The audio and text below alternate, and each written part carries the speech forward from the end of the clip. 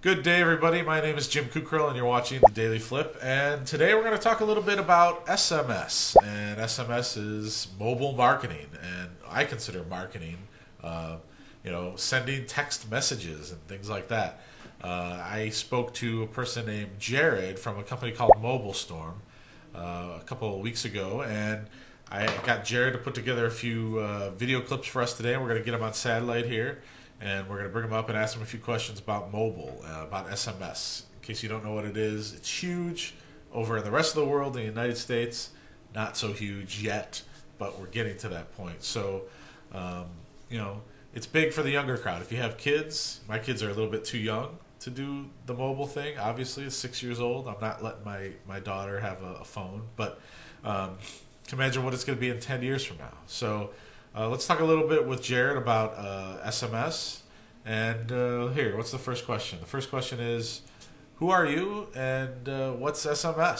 So here's Jared. SMS stands for Short Message Service, and it was developed by Telenor in the Scandinavian region.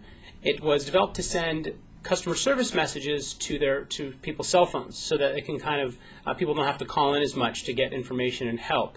And it slowly became a really great way to do marketing and to be able to send also other types of functional messages. And you can send up to about 160 characters. Obviously, there's no pictures. There's not a lot of design aspect to it. So I always say it's really a function over form type of message. It's great to be able to send out last-minute reminders and alerts and things of that nature. Although nowadays, a lot of people are using it for mobile marketing, and that can be done in a number of ways. So second question for Jared is, if I'm a marketer, how can I use SMS in my marketing efforts? Well, the first thing you have to do is you have to get permission. And you can do that either by allowing somebody to text in a keyword, such as, the word vote, like on American Idol, to a short code, a 5-digit code, like 99158. And by doing so, a message can come back to the phone saying, would you like to join the mobile club? And that's called a double opt-in. This can also happen on the web with a form where you could put in your cell phone number, have a message come to your phone and reply. And that way, the person you're subscribing to knows that it's your phone and you have it on you. So obviously nobody can sign up for you. So getting permission is really important. And once you've got somebody's permission, the ways that you can run mobile marketing campaigns, you can do a number of things. You can use the cell phone as a way of collecting data. So you can ask somebody, what's your first name, what's your email address, and they can actually text that back, and that can then update their record within the database. You can use it to do voting, polling, trivia, sweepstakes, text in to win type. You can even have games. People send out content like daily Bible verses or horoscope and those types of information. Nowadays, you can have something called premium SMS, where you can actually charge people to receive content like a video or a game or a text message, and that charge shows up on their cell phone bill. So there's lots of different ways that you can actually use the cell phone within mobile marketing campaigns. And the third question for Jared is, how much does it cost to do this stuff? I mean, is it like cost me an arm and a leg as a small business person or a marketer to get into the SMS business? It really depends upon what you're looking to do.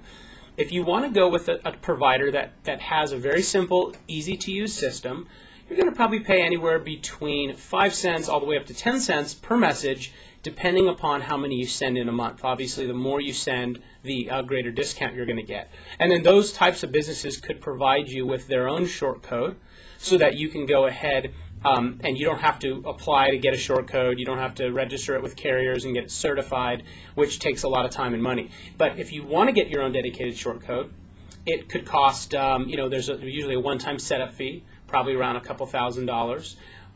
You would have to pay this company called Newstar, which is basically the ICANN for domain names, if you will. They kind of control all the short codes, and you have to pay them $1,500 a quarter if you want a random code like 12374, or if you want a vanity code which spells something out, then that would be $3,000 a quarter. So that's additional on top of the provider you have to pay for the messages.